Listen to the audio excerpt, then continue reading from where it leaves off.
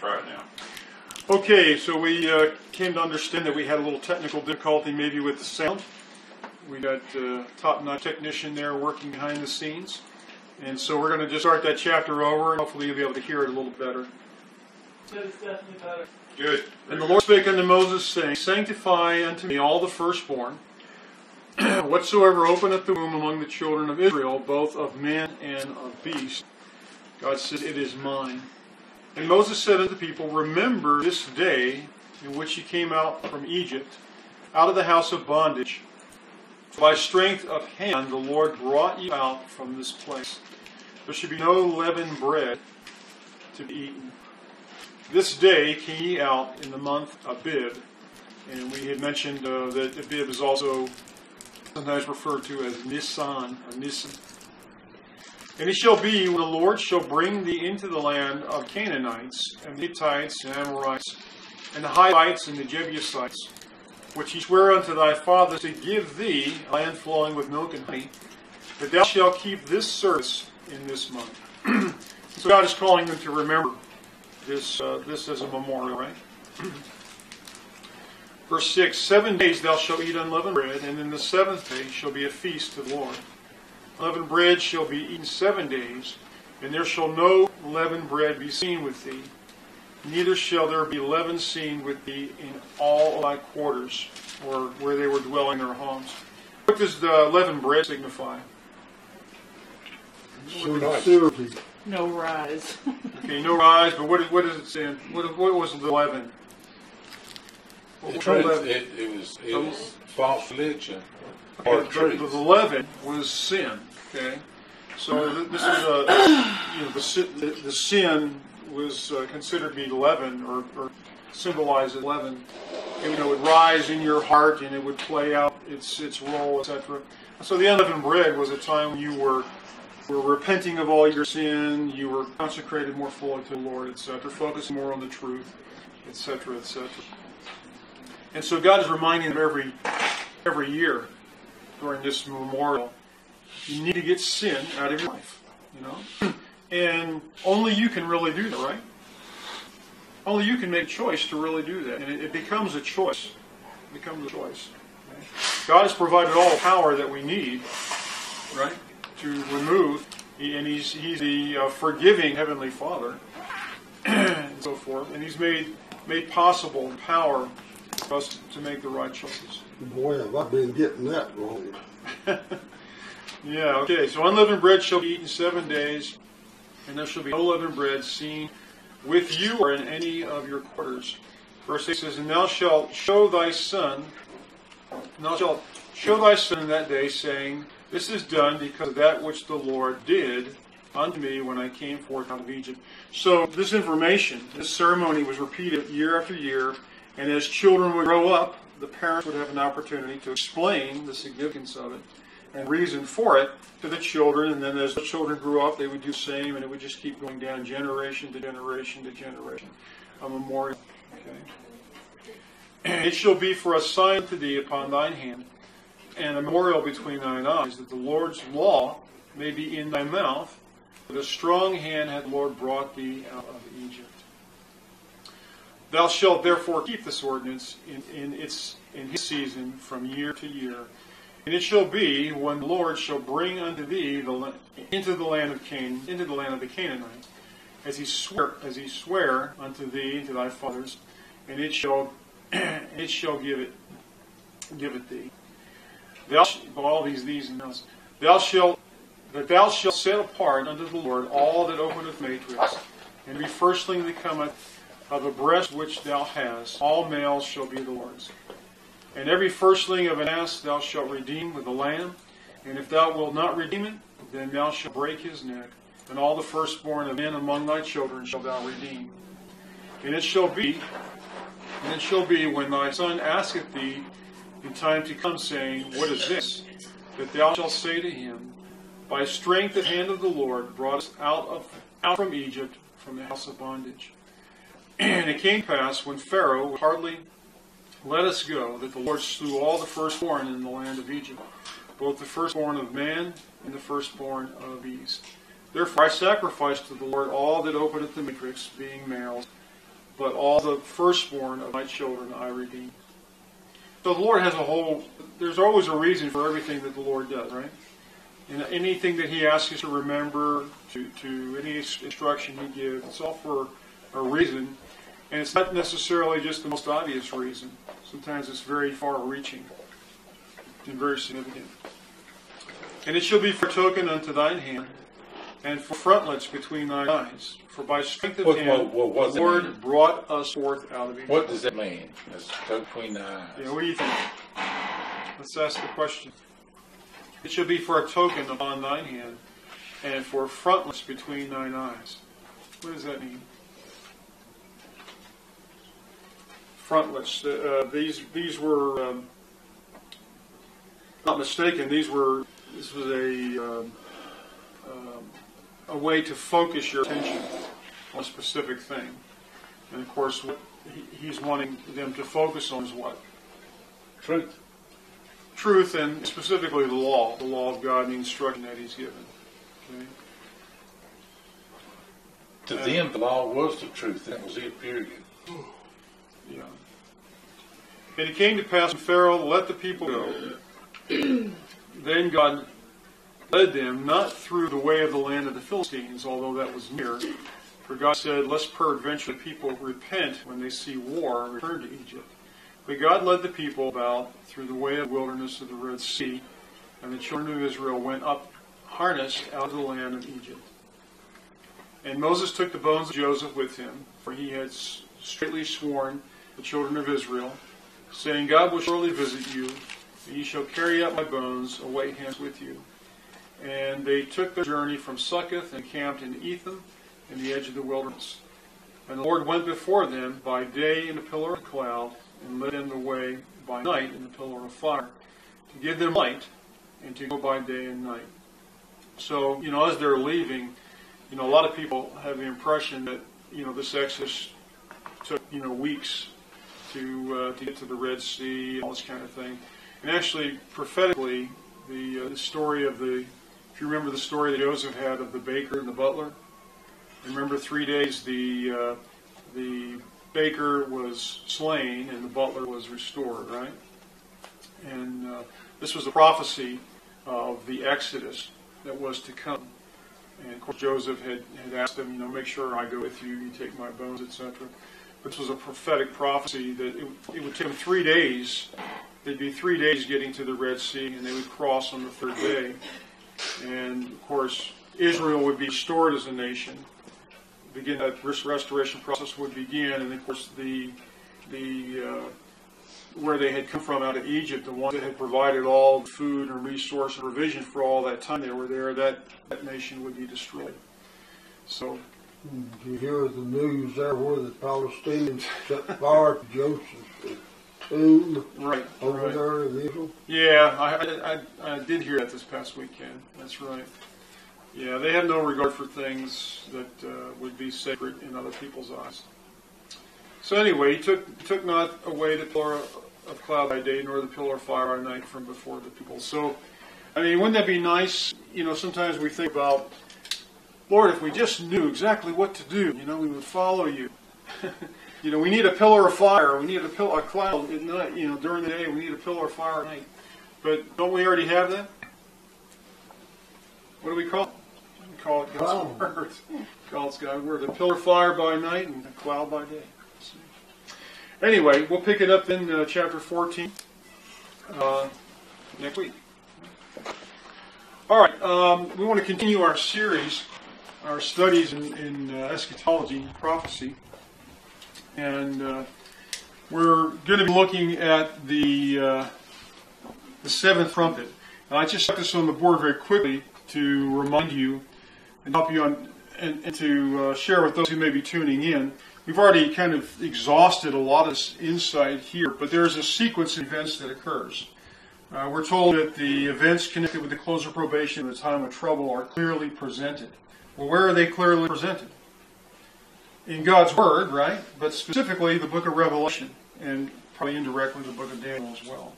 Do you think maybe we ought to highlight for the new people exactly what was going on there, like the first 4 trumpets or natural disasters? Yeah, we can actually put a little bit of time to this. I think Daniel in Revelation put a little bit of timing to this.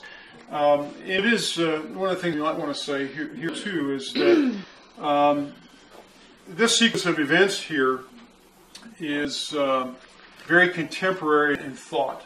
In other words, we don't place the trumpets. I don't think God's Word places the trumpets hundreds of years back in history. Okay? A lot of organizations put the trumpets way back in history. I think the trumpets, just like if somebody came outside at night and started blowing a trumpet, it would wake you up, right? And you would go outside to see what was going on. Trumpets are used to sound a warning. And what's the most significant event to occur? The most significant event that's going to occur in human history is the close of human probation. Now Daniel said these trumpets were the end of time. Daniel was saying that these things were going to occur at the end of time. He mentions that the time of the end. He mentions that many times. Some people, though, they'll say, well, the time of the end began hundreds of years ago. Yeah. And what I would say is that, when you look in the book of Revelation particularly, Wait a minute. If it been back for hundreds of years ago or whatever, it was insignificant for us then. We couldn't see it. I mean, what good is it for us? Right. So you have application, and then you have fulfillment, ultimate fulfillment. That's what the book of Revelation is. The book of Revelation is the ultimate fulfillment, even though you can make many applications through history. What I'm going to say is that when the book of Revelation was written by John, he was writing at the end of the first century, right? Probably 90 AD, somewhere in that neighborhood. And of course, the second century is going to begin just shortly. So he's sending that message out to 7 literal churches. Okay? And preterism, or the preterist view of the book of Revelation, is that the book of Revelation was only applicable to those 7 churches around Asia Minor. That was probably all they had at that time. Well, actually, there were more churches than that. But these 7 were highlighted. Okay? There were more churches in that area, but there were 7 that were particularly picked out and chosen for a specific reason. But a lot of people that look at Revelation from that standpoint, that it was just for those people back there in history. Okay? What happens, I mean, then you don't even bother to read it, right? Well, why even read it if it was for some other people some other time? Yeah, right. You don't even need to read it. And of course, many people It doesn't apply to have that opinion that the book of Revelation was for back there. Now, one thing that maybe folks have not noticed is that this preterist view occurs in every generation, okay? Because, or actually, it developed in every generation. Because when you got past the first century and the apostles and so forth, and you went into the 4th and 5th century, you had people like Victorinus. Remember me telling you about Victorinus? He was a fellow that wrote the first commentary on the book of Revelation. But he wrote it, he lived in the 4th and 5th century, he wrote it from the standpoint of his day. You see, it became a preterist view in his day. These things were for them. And then you come forward to another generation, these things are for us. So every generation has kind of a preterist view, in a sense. So if we believe that the prophecies of Revelation and information there is for our generation, because it deals with the ultimate fulfillments, then that's kind of a preterist view, isn't it? Okay? We believe it's for us in our day. Okay? So when we look back in history, we say these applications occurred back in history. They're valid, or the applications are valid. I'm not saying they're not. But, for example, we look at the time periods here. And when you look at the time periods, what number keeps coming up over and over again through Daniel and Revelation? What's one of the numbers that keeps coming up? 60. No, the 3.5. 1260. Yeah, 1260. 1260 days comes up. Or 3.5 years. Or 3.5 years comes over and over again. Okay. Now, we can go back and we can use the year-day principle, and we can say, well, that 1260 days was 1260 years, and we can make an application, right, of certain events that took place in history that correlate to what Scripture is revealing. But when we get to the end, when we get to the ultimate fulfillments, do we have 1,260 years? Does the time of the end involve 1,260 years? No. It's going to go literal to days. And so when we see these events, for example, last week we talked about the first 4 trumpets spanning a time of 3.5 years or 1,260 days. And then we looked at the first 4, 1 through 4. And what's the distinction between them? What's the difference between between disasters? Yeah, the difference between the first 4 and then 5 through 7. They are the first 4. You're right. Okay, so you got natural disasters, the first 4. Okay, and we're just reading the words in the book for what they say. Different natural disasters. And there's a distinction because the last 3 are called what? What else? Woes. Okay, the last 3 trumpets are called woes. So, what was something else, Jerry, we have to remember? This thing converted from 1,260 years to 1,260 days once the trumpets start. Now it's 1,260 days. Correct. Yeah. Because we don't have extended periods of time at the end. Okay, and we're for those of you that have been looking at these things for weeks, and those that are here, we know that we're working from a larger blueprint, don't we? We're looking at a 7,000-year blueprint of time, as compared to some people that believe that it's just going to go on forever and ever. All right, so we got the trumpets, close probation, and the plagues. This morning, what we want to do is we want to pick it up at the 7th trumpet. Okay, we've gone through over the last several weeks. Which is the third one. Which is the third one. So I want to invite you to open up your Bibles.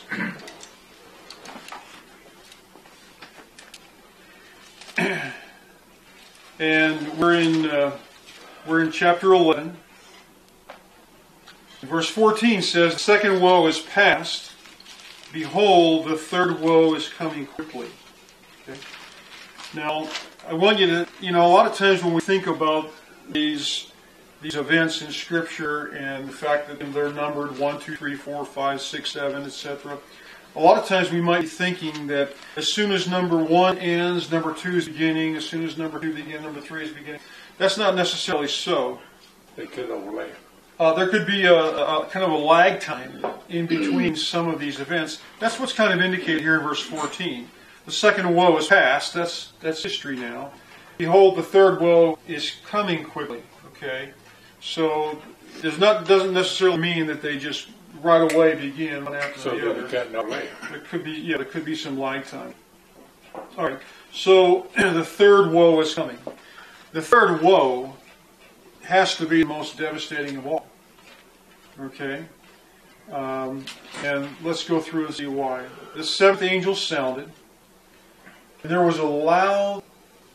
loud voices in heaven. I'm reading from the New King James. And there were loud voices in heaven. Now, this word in the Greek is the word megos. It's a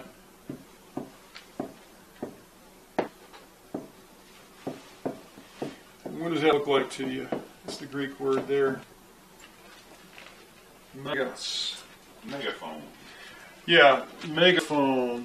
Huge, great, big, phenomenal. I mean, awesome. It's one of these words that's used several.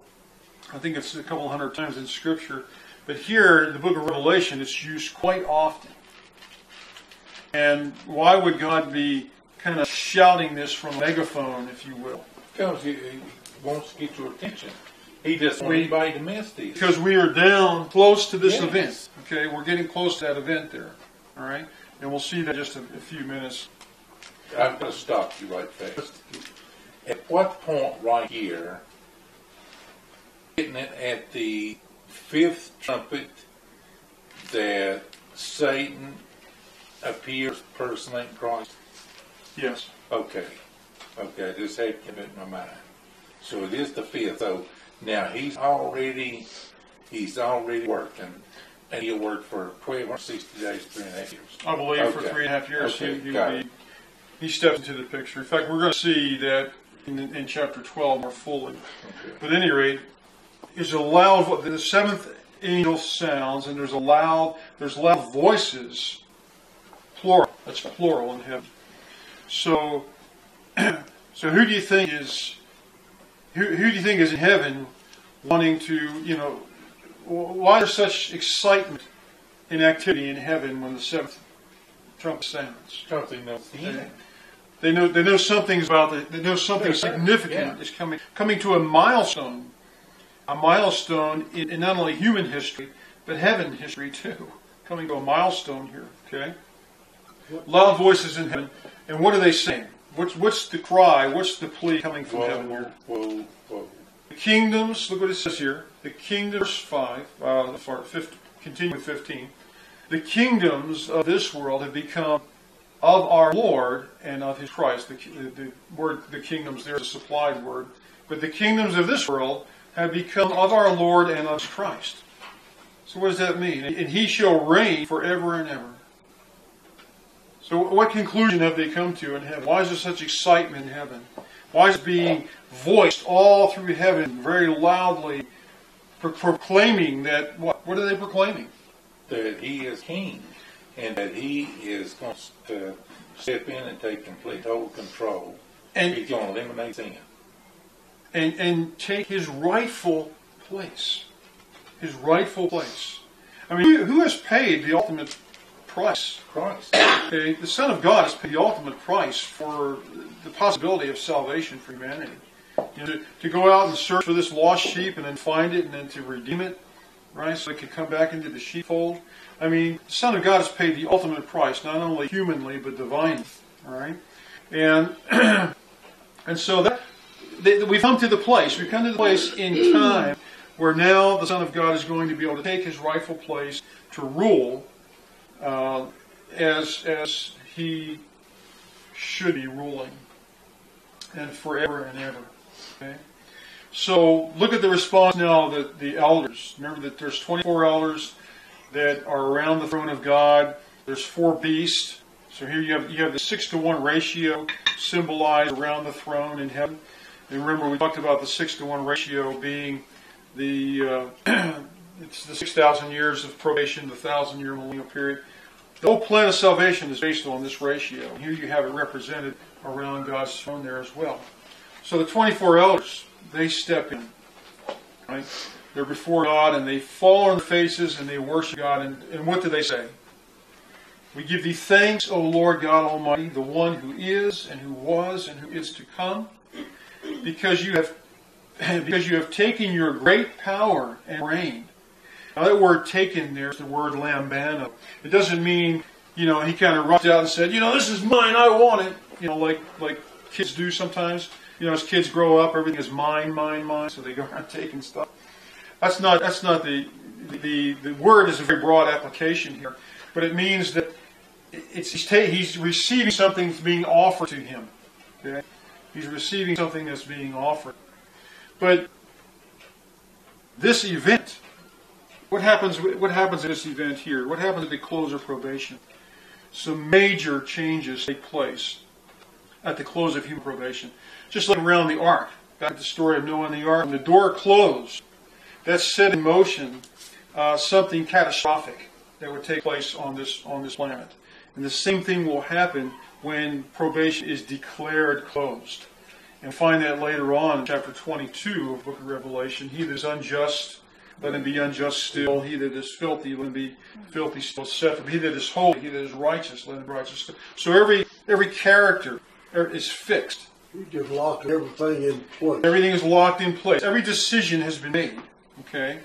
And so heaven is rejoicing because now the Son of God is going to take His rightful place and He's going to reign forever. There's always been this question mark in God's creation, in God's kingdom. This question mark, see, as to, initially who's right, who was wrong, does Satan have a case? Well, of course, the cross kind of clarified that, didn't it? But then we had 2,000 more years of time go by where God is letting this 6-to-1 ratio play out, this probationary time play out, and for good reason. Okay, so what else happens here? The nations were angry, and your wrath has come. Now, of course, often in Scripture, it's almost like the Spanish language. They put the event, or they put the action before or after the event. What happens at the close of probation concerning God's wrath? I mean, the trumpets before are affecting how are the trumpets pictured in terms of the wrath of God being poured out? They're termed as a third, 1/3. 1/3 of the trees were destroyed. 1/3 of this happened. 1/3 of that happened. Okay, 1/3 of the earth was covered, with a dark day, etc. So you have a third. But then after probation closes, you have the full wrath of God being experienced by the unrighteous. Right? So they're angry. I mean, you can imagine that there's some horrific things that take place prior to probation's close. God's trying to wake the world up to get their attention. Right? So mercy is still lingering, right? Mercy is still lingering here. Mercy is still in operation here, even though these things are happening. And the world's being decimated in a sense. But once probation closes, the full wrath of God is now being poured out. And people are angry. And that's a typical human reaction, when things go bad, people get upset. Okay? Particularly if they don't understand what's happening. They're angry. And it says, your wrath has come. So that means probation is closed. The 24 elders now go through a progression of other statements here that indicate the sequence of events that occur after that. The time of the dead that they should be judged. Well, what happens once probation closes and the plagues are poured out and Christ comes, right? Christ comes. The saints go where? To heaven. They go to heaven to judge men and angels during the millennial period, right? The land is at rest. These are 1,000 Shemitah years, so the land is at total rest. Okay? It's uninhabited, no activity, because they're Shemitah years. I had to stop for a minute.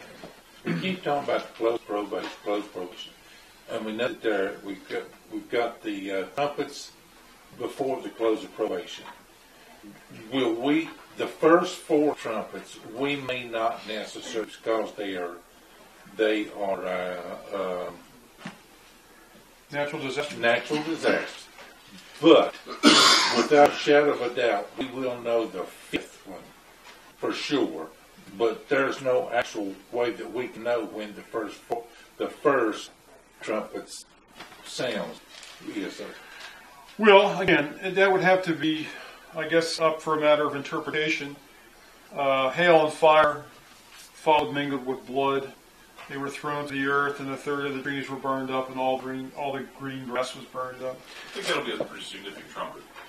Okay, but what I'm saying, could it be that the Pope's address to the Senate and the Congress and stuff on the 24th of September, could that have started the 1260 days?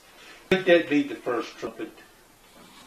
And the reason you're asking that question is because the Pope was standing where he shouldn't have been. He should not have been there. Okay, so just like the Roman army back in 66 A.D. with Cestius, they were surrounding Jerusalem. That's what you're referring to. Right. They're surrounding Jerusalem. This is in the book of Luke 21. And so the army is standing where it shouldn't have been, right? And so it begins a clock. Right, that's what I'm saying. Our clock has the clock. So a time begins, and what transpires back there in Jerusalem? That was the signal for what? For the Christians to get out. That was the signal for the Christians to leave, but it started a clock.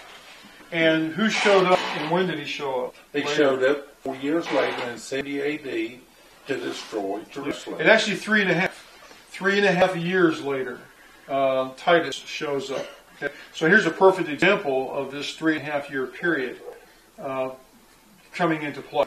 My question is, has our clock started for the 1260 days? Yes, it could have. It could have. But will we, or do we know for a fact, or will we know when that clock starts? I guess we'll have to just keep our eyes open, won't we? We'll keep our eyes open, and obviously, I don't think we can see the first 3.5 because they're natural disasters. Now, the 5th one, without a shadow of doubt, we'll know when that 3.5 starts, because that's when Satan appears representing Christ, or taking Christ's place. Personates him, yeah. Yeah, personates Christ. So So we'll know that without a doubt. How many people here will be committed to let Larry know when we see the first trumpet fall? How many people? Larry. Well, we will let Larry know. As long as somebody lets me know, I'm happy. And you folks can write in too. When we see the first trumpet fall, I have a little trouble, with this here. I mean, the Pope being there and speaking Congress. The Vatican is a sovereign government. Sure. And that gives him the right to stand there. Well, it may give him a legal right to stand there because he is a sovereign government, but he's been invited by a Protestant nation. And a Protestant nation, the United States, in a full session of Congress, that's where we speak as a nation. Okay? When the Bible talks about nations speaking, that's where we speak. Our legislature is that government speaks for all of us, right? Yeah, I mean, okay. It's going to... Well, would you have been okay? Were you okay with the Pope being there? I wasn't. He could stay over there. I don't even want him over here at all. But no, you've got Binger there. He is a Jesuit Catholic, and he is the one that spent 20 years to get him over here. Yeah, I think if you took a poll, if you were able to actually ask every American, do you think it was okay that the Antichrist, the Pope that himself, see, I can call him Antichrist because he himself has designated that is his title because he claims to be infallible and he claims to be God on earth, Christ on earth. Okay, so he set himself up just from what he has said, what the papacy has said. The popes have set themselves up to be Antichrist, okay, which means in place of. They set themselves up in place of Christ. Okay? Now, if you were to take that poll, I would wager to say that probably you would have maybe 70-30. 70% of the people in the country would say, no, he shouldn't have been there. Maybe 35%, because there are a lot of Catholics in the country, legally and illegally. But you have a lot of them saying, oh yeah, no problem. Okay? But I think the majority of people in the country would have said, he shouldn't have been there. Because I wouldn't want him there. I mean, we're a Protestant nation. We're protesting against, who are we protesting against? We're protesting against Rome. Okay? And the fable that they hold up as Christianity, we're protesting against that. So why would I want them, the pretty individual trying to kill me, why would I want them back in here to... Yeah, I was talking to somebody just yesterday, and I was telling them, we got on that particular subject, and I said people don't realize that, and we're not speaking inappropriately about the members, about people of the Catholic Church. System we're talking about. It's a corrupt system. The leadership is a corrupt system. Okay? Just like the Sanhedrin in the first century became a corrupt system. I mean, here Jesus shows up and they don't want any parts of it. Okay? They had become corrupt. All right? So, in thinking. So, it's the system. But, the papacy, look back in history, the papacy is the greatest terrorist organization. We're all concerned about terrorism these days. Well, their history shows very clearly in two distinct ways. In other words, they had crusades during a 1260-year period. Anybody who didn't agree with them, they went over and just annihilated them. Okay? So they were trying to force people to believe what...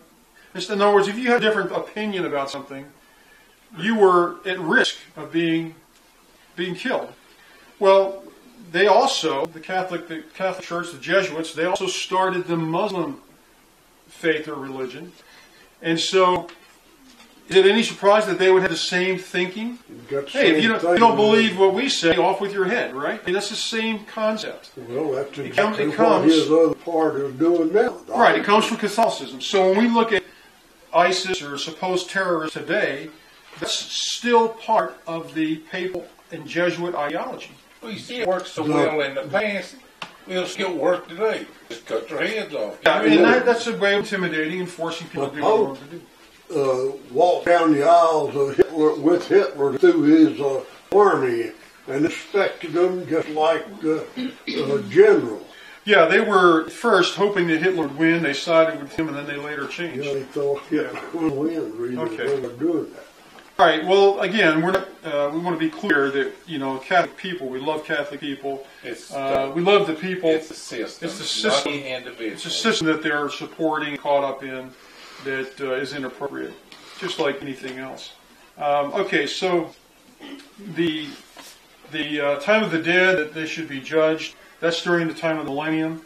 And the 24 hours go on to say, and thou shalt reward your servants, the prophets and the saints, etc., and those who fear your name, small and great, and should destroy those who destroy the earth. When are the wicked going to be destroyed?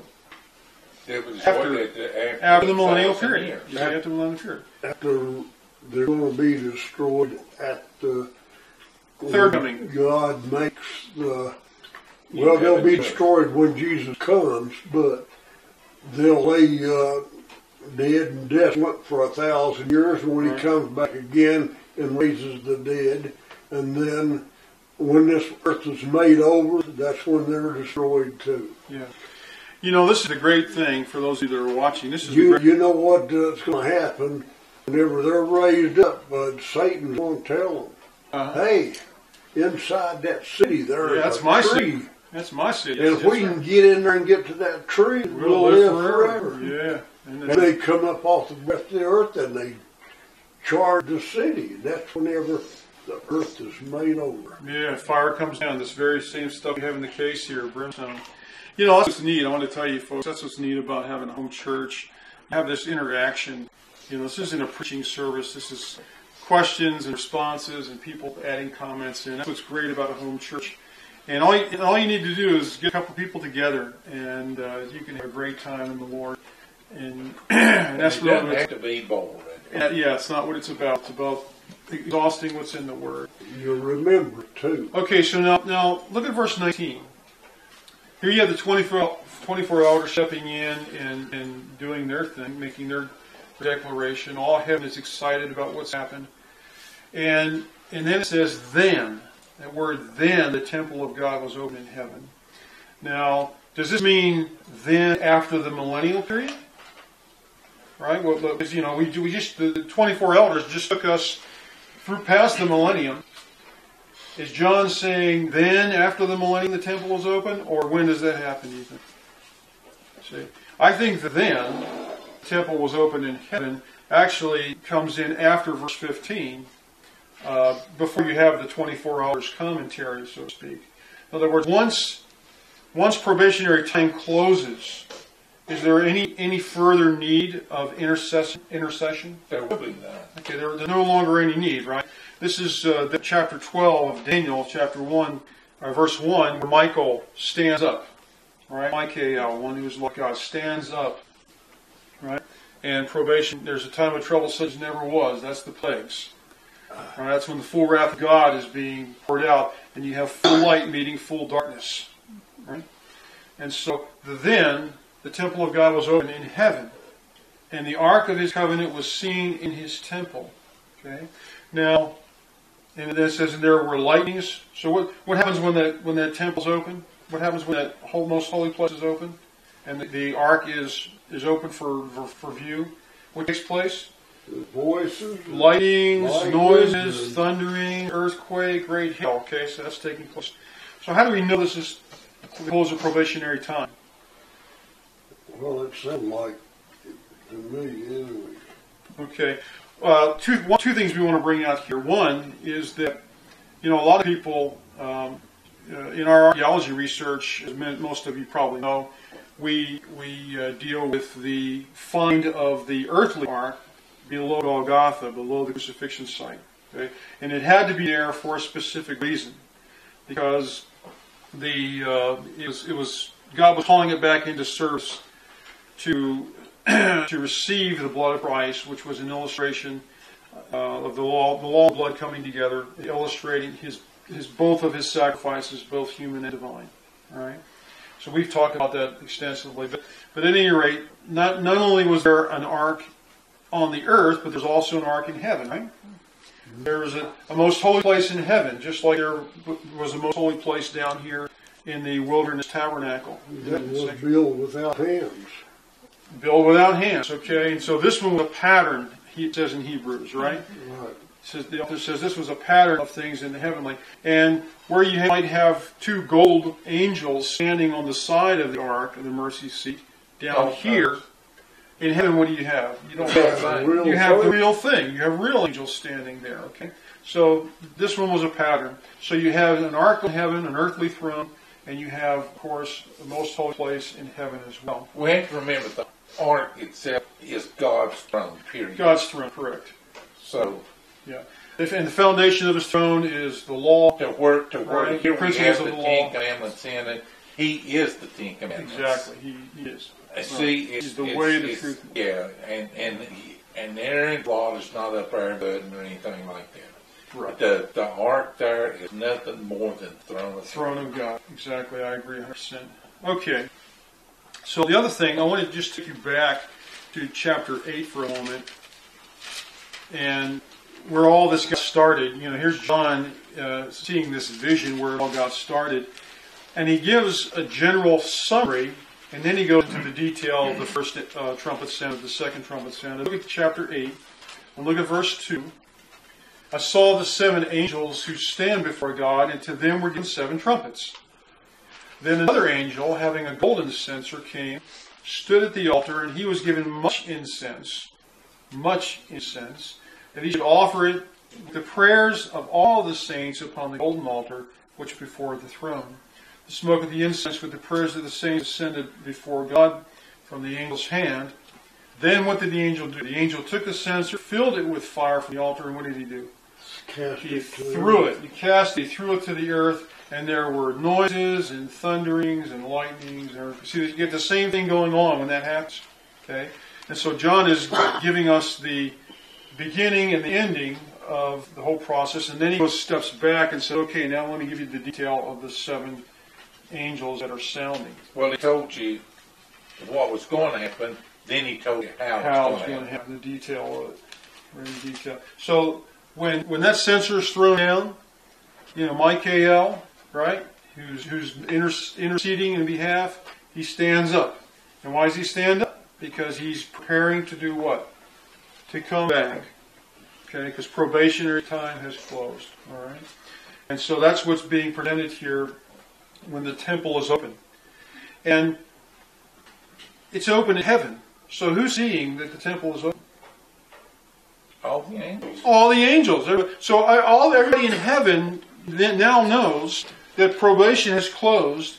And what are they going to get ready to do then? Get ready. They're going to get ready to come. Now, okay. I have a question. Okay. Okay. If all the angels see this and see Michael stand up and know that the close of probation is taking place, are our guardian angels there waiting to come and get us? And remember, Michael, Christ, is in the most holy place. Right? Okay. So nobody is seeing him, per se, until this event. Right. Okay. So when they see him, when the opening of the temple there is the sign in heaven that this is getting ready to happen. The second coming is getting ready to happen. You see. Which is another indication that these plagues, we believe, will just be a period of 45 days. Okay. Now, where did that come from? From the 1260 to the 1300. Yeah, it's in the book of Daniel, the 12th chapter, I think near the very end of that chapter. Blessed and holy is he who goes to the 1335. So it's 45 days after the 1290. You got 1260, you got 1290. 45 days after the 1290, you have, and we believe that that'll be the time when Christ is coming, 45 days later. So these plagues are happening where? All around the earth, right? And we haven't gotten to chapter 16 of Revelation yet, but when you look at chapter 16, the first verse, it talks about, the first and second verse talks about the angels being given these bowls, these plagues to be poured out. And it says, the command is, go your ways. Now. Plural. Now. Plural. Go your ways. They're given these plagues to be poured out. Who are they poured out on? Yeah, who are they poured out on? The earth. The earth, but who are they? Who are being affected by the plagues? The wicked. Okay, the wicked. The righteous. So once probation closes, now during the time of the trumpets, will there be martyrs? Will there be righteous people that are martyred and killed and whatnot? See, during the trumpets, it's the Christians who are persecuted. During the plagues, it's the sinners, the wicked, who are persecuted. Yeah. Okay. Yeah, that's a good summary as well. Okay, so now we're in the seventh trumpet there, and we know that the seventh trumpet has brought us to close of probationary time. Okay, and we know that after that period, the full wrath of God is going to be poured out, affecting the wicked. There won't be any righteous people that are killed at that point.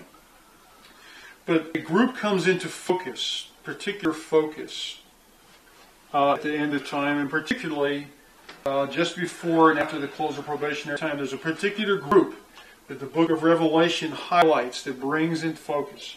Okay? Now, typically, when you look at chapter 12 in the book of Revelation, we see different events like, God taking His church and hiding them in the wilderness. Okay? And we throw that back where? We throw that back in history. And we say, oh, that was during 1260 years. Right? Church was being persecuted through the Dark Ages by the papacy, and eventually God, found them a refuge, etc. So we make those kind of applications. But what if we kept the context here in line with the very end of time? That would make then chapter 12, that would make it an ultimate fulfillment. How about if we looked at chapter 12 from the standpoint of the ultimate fulfillment, instead of back thousands of years ago in history? Okay? Now, those applications, again, are valid, and I know we can make many applications, and I see those as valid. But what if we took chapter 12 and kept it into the context and continued from chapter 11 and kept it in the context of an ultimate fulfillment? What kind of things would we be looking at then? So can we do that this morning? Can we go ahead and try to do that and see where we go? Okay. So let's do that. Look at chapter 12 here. It says, "Now a great sign appeared in heaven." And again, this word "great" is this word right here. Megas. Okay? Great sign in heaven. A monumental, a stupendous, a magnificent sign appeared in heaven, right? What was the sign? It's a woman. It says here, a woman clothed with the sun. Now, who's the woman in Bible prophecy? Who's a woman? The church. Woman is the church, right? So so John is seeing now. He's seeing the focus shift from probation closing. Now he's seeing the shift from that event. And how heaven is rejoicing, heaven is excited, and what's taking place in heaven. Now he's going to bring it down here and look at what's going on the earth. Is it the true church or the... Okay. It's a woman clothed with the sun. What does that mean? A woman clothed with the sun. If we went outside this morning, it's a very sunny day out there. Could we just look at the sun directly? No. It would be difficult. Of course, it's somewhat dangerous to do that. They were sun worship way back there. Okay. Has that got anything to do with it? Well, let's look and see. Okay, let's look and see. Let me take you to Revelation 19 for a second.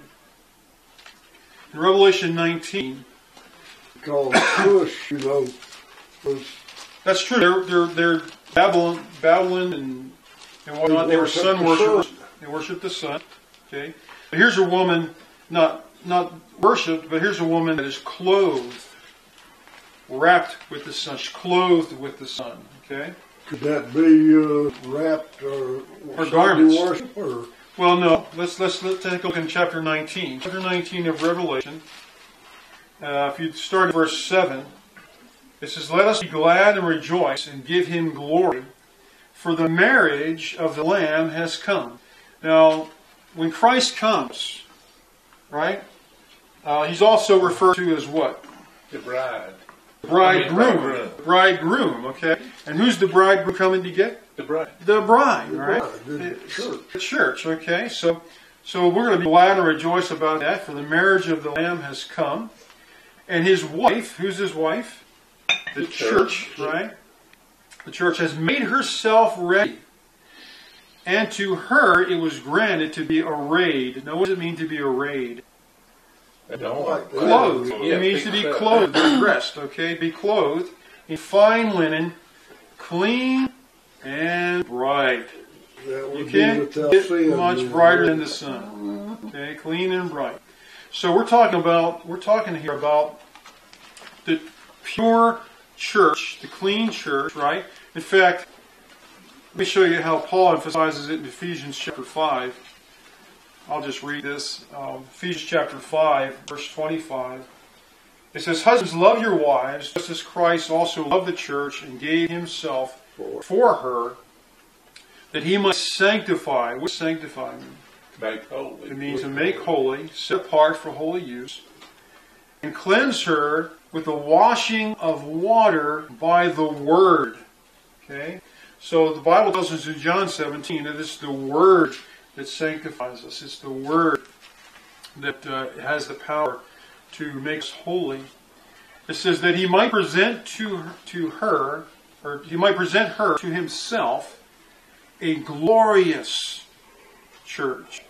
That's, again, a very brightly shining church. A glorious church is a brightly shining church. Not having spot or wrinkle or any such thing, but she should be holy and without blemish. So, when Christ comes for his church, what's his church going to look like? Holy, without blemish, spotless, shining brightly, glorious, okay? Like the sun. Okay? So we're talking about the true church here. We're not talking about the corporation. The people that claim to believe. You're talking about close probation too, because for us to be that way, he's going to keep us that way. He's going to close probation before that happens. Right. Now, I think this is referring to a specific group of people.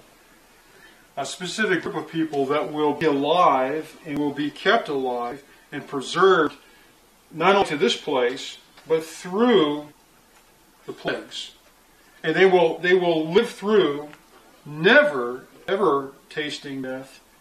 And they will see Jesus come and will be caught up after the righteous dead have been resurrected and caught up. They'll be caught up in and live with him. And that's the 144,000. Okay, that's the 100. So chapter 7. And the only reason is because that they will be the ones to live to the end is because they're the only one left alive.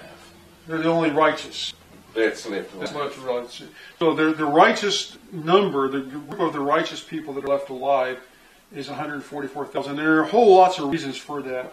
In fact, if you're interested, I've written a manuscript on that, on the 144,000, and I'd be happy to share it with anybody. If you want to write in, I'll be happy to email that to you, send that to you. It's going to be one of our ebooks on 144,000. But it says here in chapter 7 that God is about to close probation, right? The angels of the four corners of the earth are holding the four winds. Well, let me stop right fast. Up to this point here, up to the point of close of probation, during this time for the first these trumpets, all the righteous will die except for the 144,000. They will go by the way of the grave, except the 144,000. Once the plague starts, the only ones left after close of probation is the 144,000. Because nobody else, because everybody else done gone by the way of the grave. Correct, right? And actually, God in mercy has done that. Right. Okay, it says here in Revelation 14. Isaiah 57, 1 and 2 says that. Yeah, Isaiah 57, 1 and 2. And John understands that verse. And John includes that here in Revelation 14. Here's the patience of the saints, and here they to keep the commandments of God and the faith of Jesus. Then I heard a voice from heaven saying to me, "Write, blessed are the dead who die in the Lord from now on." says, yes, says the Spirit, that they may rest from their labors and their works follow them. So now that from now on means from the first trumpet.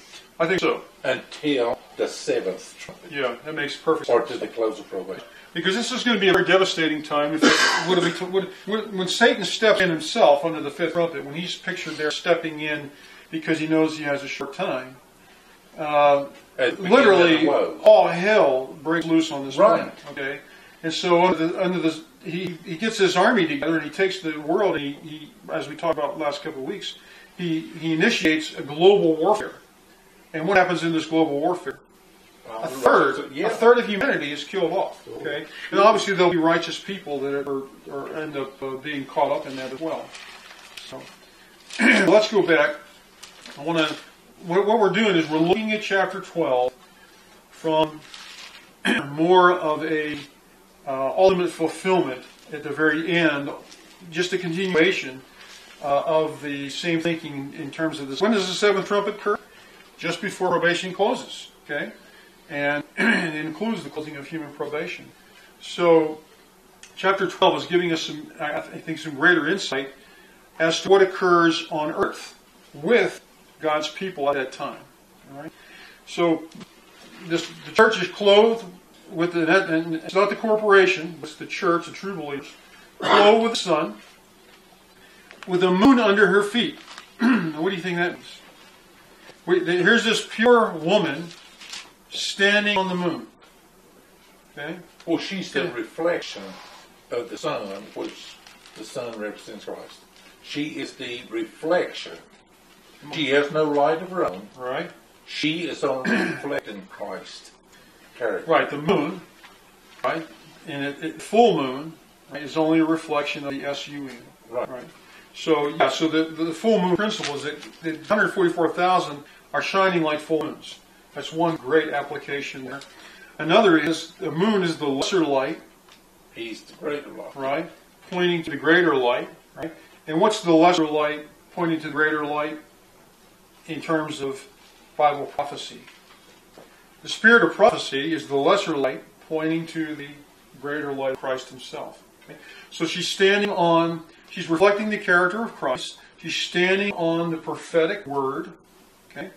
But also, the moon was instrumental in initiating what? The timing of the spring and the fall feasts. Okay? So the moon was also, the setting of the new moon was instrumental in establishing the beginning of each month. Okay? And was instrumental in the feastly cycle, the 7-month Jewish cycle for the feast. Okay?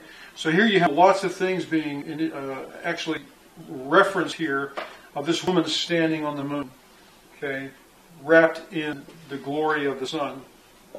And we could say that's the S-O-N.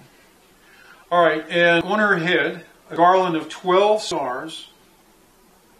So you get the picture. This one standing there, she has this kind of like garland or head thing of 12 stars. What could the 12 stars mean? Tribes. Okay, you got 12 tribes of Israel. 12 months of the year. 12 months of the year. Well, sometimes 13 in the Jewish.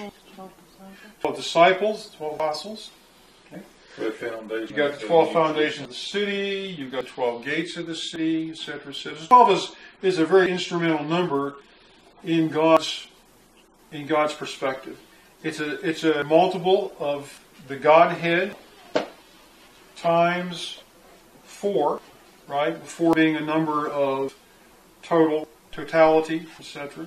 So the Godhead, the earth is always, sometimes the whole complete earth is referenced as, north, south, east, west, or the 4 corners of the earth, that kind of thing, which is language that you find here in the book of Revelation. So 12 is a number of complete maturity. Complete maturity. The whole city is built on 12s, a factor of 12s. That's the ultimate. That's the ultimate. I guess prize is not the best word. That's the ultimate reward that God said. I guess the ultimate reward would not be the city, but it would be eternity, eternal life. But 12 is where you have, the complete city being being put together. And so it's a number that's significant to complete or full maturity. And so, and the multiplier itself. And so the which church, gives you the 144,000. in other words, the church has had lots of ups and downs, right? When you go through and look at the history of God's church, and when did that start? Who's the church? It's not the building. It's not the building, right? Who's the church? The people are the church. And so when did God's church start? Not only that, the people. What is the temple of God? At creation. God's church started at creation. Okay, Adam and Eve, the first church for their family, the first church. Okay, and so the last 6,000 years have been lots of ups and downs and skewing off the straight and narrow path, and et cetera, et cetera. Okay, but there's always been a thread of truth that certain individuals. One true church, right? One true church. Yeah. So Paul says in Ephesians 4. Because it's supposed to be the temple of God, The Spirit of God is directing those believers. There's no question. So, you got one true church that goes through, not corporations, not people that proclaim to do and be, but the truth that goes through. Okay. So, then he says, and of course, even though the church has had its ups and downs, at the end, as we get close to this place, a group of people, the remnant, the 144,000, whatever you want to call them, they take seriously the power of the gospel, and they begin to reflect the character of Christ, just like Uncle Enoch, way back when, walked with God 300 years, and God came and took him. Okay, etc. Same reason. All right. So the church rose to this place of full maturity, and that's represented here by the woman standing on the moon. Okay, the church rose to full maturity, and then John goes through some of the detail of how that happens. Then being with child, or actually the warfare that's going to be involved here. Then being with child, she cried out in labor and in pain to give birth. So here's the woman now is pregnant, okay, and the woman is going to bring forth the birth of who? Of what? Christ. Okay. Or the true church. The true church. Okay. True church. Another sign appeared in heaven. Now look, here's the adversary. Another sign appeared in heaven. Behold, a great fiery red dragon had 7 heads and 10 horns. Now, it's interesting, the 7 heads and 10 horns, where do you find the detail of that? Daniel. Next chapter. Okay. Next chapter, also in Daniel, but also the next chapter, chapter 13, is the beast that comes up, out of the sea, having 7 heads and 10 horns, etc. That's the composite one world system. Right? That's the one world system. And when does that develop? Down here at the end. Not way back in history, but down at the end. Okay? So here you have John seeing the nemesis, or the adversary, coming into picture here against the faithful at the end. They come to full maturity. 7 heads, 10 horns, 7 diadems on his heads. His tail drew a third of the stars of heaven and threw them to the earth. Now why is John emphasizing this? Threw them to the earth. The dragon stood before the woman who was ready to give birth, to devour her child as soon as it was born. She bore a male child who was to rule the nations with a rod of iron. Her child was caught up to God to his throne. And then the woman fled into the wilderness. So why is John bringing out all this what the work of the adversary here? What happens down here at the end? He explains how it's going to happen. It's just not Satan that steps into the picture and wants to eliminate. And so you got to remember, the goal here for Satan is to eliminate God's people, eliminate any semblance of the truth. And so, in order to do that, he calls everybody that was on his side, everybody that fell from heaven with him, everybody gets involved in this picture at the end. Okay, it's not just Satan himself, but all of his host of evil angels get involved, because what are they coming up against? They're coming against people that have grown to full light. So it's explaining this picture of full light really conflicting with full darkness.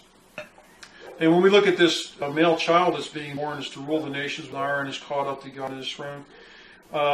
Certainly one application 2,000 years ago was who? It was Christ himself, right? It was Christ himself. When he was born, the dragon was there, ready to devour him, the Roman Empire. Right? And so we could see an application of that. But at the end, you have the 144,000 who have come to full maturity. Satan comes against them with everything that he has. I've got to ask everything that he has. Herod had an army to go get him. I have to ask this. And now it's a world army. You have Christ, then around God's throne there, you have the four beasts. I have no idea what the four beasts are. Then you have the 24 elders. Then you have the 144,000. Okay. The 144,000 standing around the throne with the 24 elders. Does that make them special in some way? I think yes. How? I mean, if I'm going to be one of them, I don't know. I don't know how. Yeah, well, number one, there's some unique things about 144,000 apart from the rest of the redeemed. And please understand, make sure we get this stated. It's not just the 144,000 that are redeemed. It's millions of people that are redeemed. We just mean 144,000 that are living. All that is left. Living at the end. Of the righteous. Correct. I believe that that's true. And if you get that publication I mentioned, there are reasons for that. Okay. But, just to... What makes them special? I know that people sing the Song of Moses. But other than that, I don't know what it is. Sing the Song of Moses and the Lamb. Right. Okay. And that's important. But they lived through a time such as never was. Right. Okay. So that in itself, and a time that we can't even imagine how bad that will be. You follow me? And a time where there's no legitimate reason for anybody to survive. Things are going to be so horrific. There's no legitimate reason for any of us to survive. We're only kept. We really shouldn't survive. We should. We're only kept by the power of heaven, by grace and power of heaven. So there's no real legitimate reason why we survive that time, except God is like Shadrach, Meshach, and Abednego. We're in the fiery furnace, and it's been heated 7 times hotter. So there's no legitimate reason. It's a miracle. See, being military, I look at things. Okay. You've got God's throne, then you've got the 4 beasts, then you got the 24. I look at rank, okay? Right. You got the 24 elders, then you got the 144,000, okay? Then you got the great multitude. But there will be something special about this 144,000 that they are given the privilege and the honor of standing with the 24 elders around the throne of God. And some commentators also... Well, it's because of what they've gone through, for sure, and what they've suffered for the cause of truth in Christ, and the greater understanding that they have of the atonement. They also have privileges in heaven. They are, from what some commentators have recorded, they are ones that worship or serve God in His temple in heaven, okay, which would be the capstone of the holy city when it comes down. So they have special privileges because of what they've gone through. And there are other reasons, and I want to go into all the other reasons, but you probably have publication. If you reread that, it'll give you some insight there. Question. Yes. When Jesus was resurrected, it says that many of the saints who slept went into the city. Correct. How it just says many. Is that the 24 elders, or it could be anybody? Yeah, I think that later on, when at the ascension of Christ, I think that it mentions over 100 people went up with him. I have to go back and look, but I think it's over 100, maybe 120 or so that were mentioned as being caught up. But there was a multitude of what I would call first fruits that went back ascended with Christ. Is that in here? Yeah, it's in I think it's in the book of Acts, actually.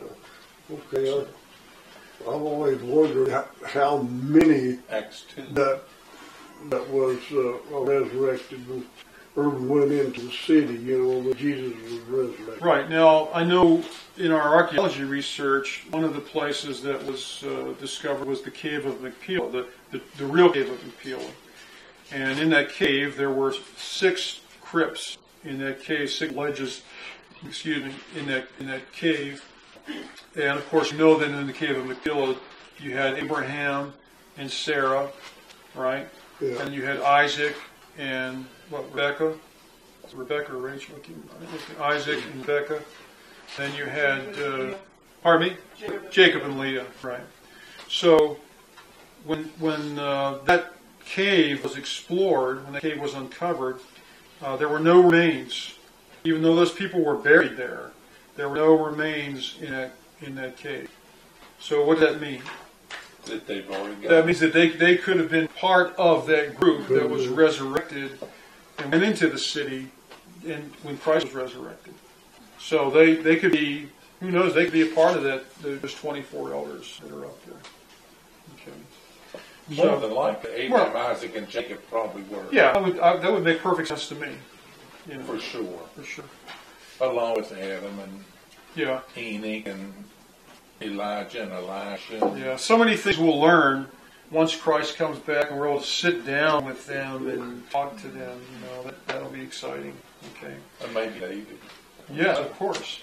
Okay, so I want to just get back to chapter 12 here and finish up. What I think is being pictured here, now notice what it says is that the woman, or the church, the true church, fled into the wilderness where she has a place prepared by God that they should feed her there. How long? For 1,260 days. So we know that as this 1,203 days. Yeah, as this time quickly, as we move quickly to this event, these events here, we know eventually that God's people will end up where? In Him. In the wilderness. They'll end up in the mountains. They'll end up in the forest. They'll end up in secluded places. Well, they'll end up in by way of. Okay. Yeah. So again, the church is going to be severely persecuted at the end, particularly after probation closes. Okay. Hunted down. In fact, there'll be a death decree. That's what the next chapter really gets into, right? The next chapter goes into the detail of some of that persecution and what will occur, and eventually it will ultimately end in a death decree. And so the wicked will be out there hunting down the righteous. Well, why bother to do that when there ain't nothing to do about it? They don't know. They don't know that God is protecting them, you see. In fact, one commentator says, when they raise their guns, Yeah. they fall limp, kind of thing. Well, and the angels. If you read this book, Triumph of God's Love, or The Great Controversy. In fact, we're getting ready to order a couple of cases of Great Controversy books. So anybody out there that would like a copy that doesn't have one, we'd be happy to send you a copy if you want to just. Rainbow of God. If you want to just write to us, we'll be happy to do that. Pardon me? It says the rainbow of God overshadows them. Rainbow. Yeah. So what I'm saying is, when you read chapter 12, from an ultimate fulfillment standpoint, which brings you down to the very end of time, okay, you begin to understand that it's about the people that live through to the end. And it's about the warfare that Satan marshals to come against them. It's the full light, full dark concept coming into play here. And it eventually culminates, as you read further down chapter 12, there's a bit of history starting in verse 7. War broke out in heaven. Michael and his angels fought with the dragon and his angels fought. Well, who won the battle? We know that Michael won the battle. The dragon was cast out, and no place was found in heaven. So the great dragon was cast out, the serpent called the devil, Satan, who deceives the whole world. He was cast to the earth. His angels were cast out with him. All of that, you see, I think what John is saying is that all of that is coming against God's people at the end of time. Right? Then I heard a loud voice saying in heaven, now salvation, strength, and the kingdom of our God and the power of his Christ have come. Okay? In other words, God's people at the end of time, they grow to this place of as Paul says, the full measure the stature of Jesus Christ. Remember when Satan came to Christ and was tempting him? What did Jesus say? He wasn't afraid. He just said, "It is written." It is written. We have to live by every word out of this book. He wasn't afraid. But Satan will bring his hellish persecution because of what? Because he knows that he has a short time. That's exactly what it says here. It says, "Power and strength come, for the accuser of the brethren who accused them before God day and night has been cast down. And they overcame him by the blood of the Lamb, by the word of their testimony. And they did not love their lives to the death." So that's the attitude that the 144,000 have. They are prepared to be martyrs if necessary. But God preserves them. God chooses a select few, just like he did with Gideon and his army. He did the same thing. In fact, that story of Gideon and his 300 is an illustration of what happens with 144,000. Instead of being on the plain of Jezreel, around in Israel, now it's worldwide. They're scattered around the world. Okay? But a select few that live through to the end. It says, "Therefore rejoice, O heaven, and you who dwell in them. Woe to the inhabitants of the earth and the sea, for the devil has come down to you having great wrath, because he knows that he has a short time." And it says, "When the dragon saw," and of course dragon being a persecuting power, "saw that he had been cast to the earth, he persecuted the woman who gave birth to the male." To the male. Child is a wide word there. "But the woman was given 2 wings of a great eagle, that she might fly into the wilderness to a place where she is nourished for a time and a half." So here again, we see this 3.5-year period. It seems very clear to me that God's people will be, once they leave their homes and flee into the wilderness, it's going to be a 1,260-day period of time. Okay? And I think it's important to understand that, because it's not going to be this, once you're out there living in the mountains or living in caves or living in the forests and so forth, you're going to know that there is an expiration to this. This is not going to go on, forever and ever or until you die. There's going to be an expiration. All right? And so the serpent, it says, "The serpent spewed water out of his mouth like a flood after the woman." It's people. And people. Okay, so people are going to come out and eventually be trying to chase you and hunt you down, right? That's exactly what it's talking about here. It says that they might cause her to be carried away by the flood. But the earth helped the woman. And the earth opened its mouth and swallowed up the flood. You see, so the places of refuge, the forest, the caves and the rocks, they become a place of refuge. And they help the redeemed survive until the Lord comes. But the dragon is enraged with the woman and is making war with her offspring to keep the commandments of God and have the testimony of Jesus. This is more of a, again, I think the book of Revelation is dealing with the ultimate fulfillments of what takes place here. And certainly we can look back and see applications in history, but the ultimate fulfillment, I think, is right before us. And the more we know that this is what it's talking about, the better prepared we can be to actually survive and go through it.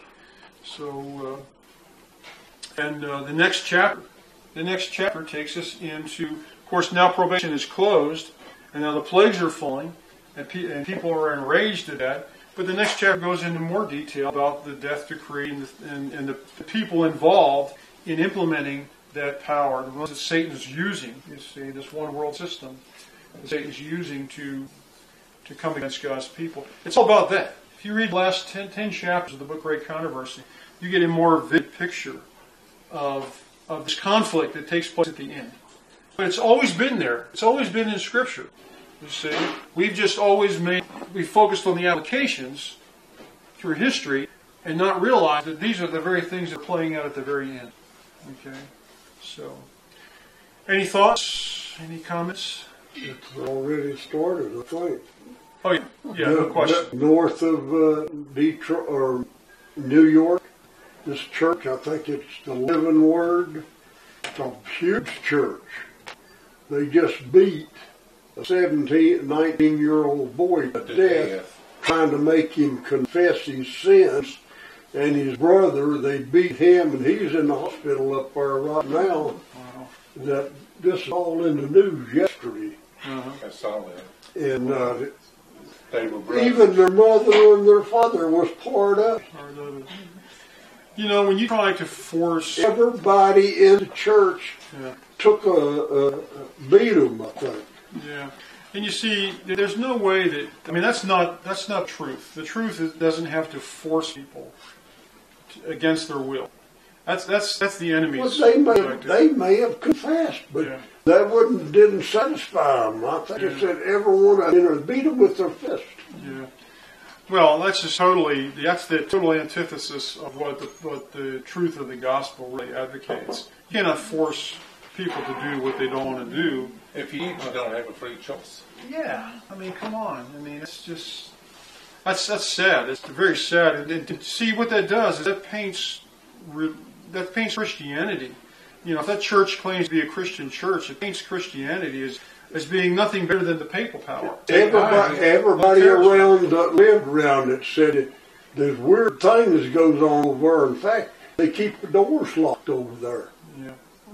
The way I understood it. Yeah. And it showed their mother and their father on TV, but it didn't show the boys that day. Well, the other thing, too, is that we have to be careful of. There are a lot of things that have been presented in the news that are just made up.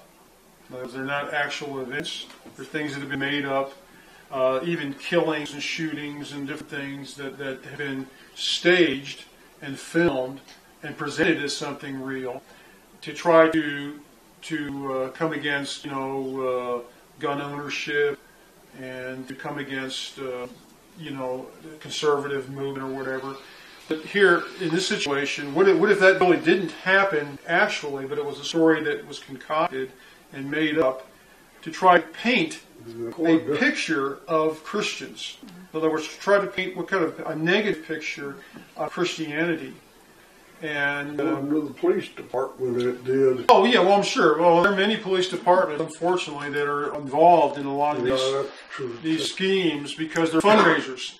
When you have a shooting or something that happens, like like school shooting or something, it always becomes a big fundraiser. Okay, and and millions of dollars are generated and provided to emergency services and individuals, etc. And the event never really happened. It was something Hollywood production, if you will. You and I know that me and you will never agree on this. We will never completely and totally agree, and that's okay. Sure.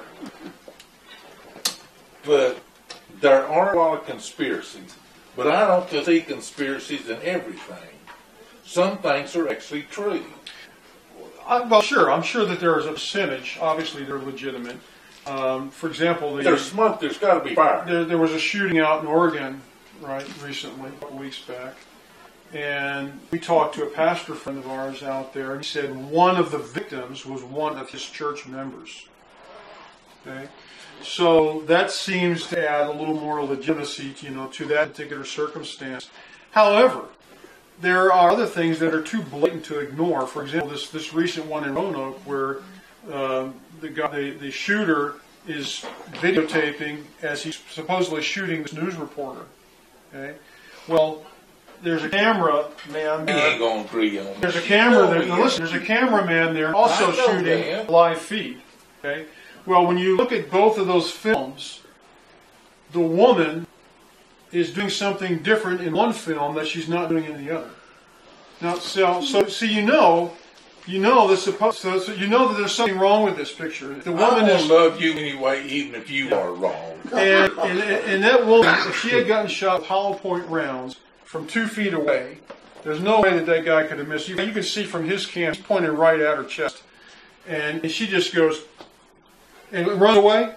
I don't think so. No, she would have been blown back against the railing, and it was a setup. I've seen several different things there that they have tragedy, then they turn around and say, now, if you want to help the family, this is where you send It's a fundraiser. money. It's a fundraiser. And listen, millions of dollars are generated. I'm just saying, we got to be careful. I think we've come to a place that we really don't know, unless we're there, personally, if something has occurred or not. Because remember, society, the media is trying to, who do you think controls the media? Is the media controlled by Christian conservative people that promote the gospel? No. Of course not. So the media and people behind the media, they're trying to move society in a certain direction. What did we just read about in chapter 12 here? What direction is the enemy trying to move society in? A one-world control setting, a one-world control system. It's getting there fast. A one-world control system that will eventually be used to do what? Eliminate those who follow the truth. Control everybody. See, the world is being brought together in a coalition to do one thing, and that is to eliminate, to get rid of those who stand on truth. Make no mistake about that, you see. That's why all this is happening. So, these things that we see happening, we got to look at them with, I think, more of a critiquing eye, a little more scrutiny, because they're designed to accomplish something. Okay?